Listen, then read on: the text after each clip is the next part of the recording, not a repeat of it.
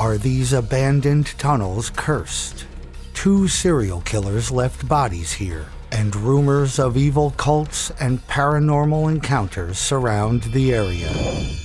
Blauvelt Rifle Range was built to train New York National Guardsmen in 1910. By 1913, the range shut down.